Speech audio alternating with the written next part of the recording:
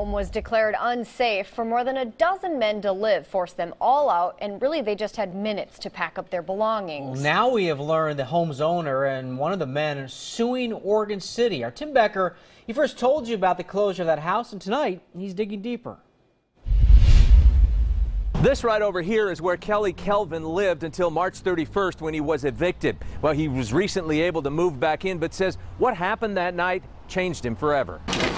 Go back to your room, Kelly. Kelvin is a disabled Army veteran and one of 18 men who were given 20 minutes to vacate their home when Oregon City Police showed up with Mike Roberts, the city's building official, saying the home was unsafe to live in. Mr. Kelvin was out in the rain for an hour and a half while they rummaged through the house after they kicked them out.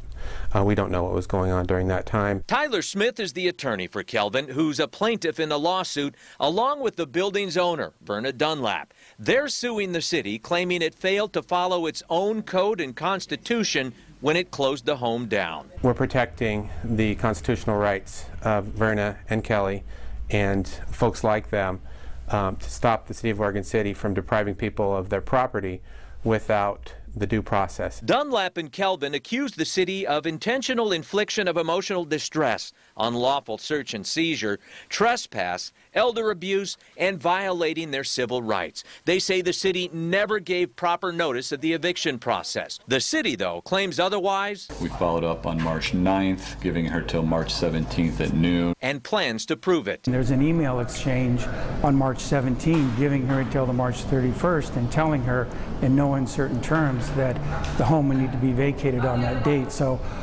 as the city's attorney, I'm a little puzzled by her comments that advance notice was not given to her. We are a very healthy house. The city would never allow it to open if it wasn't. Dunlap claims she was told only about outstanding safety violations and pending follow-up inspections, never about actual eviction.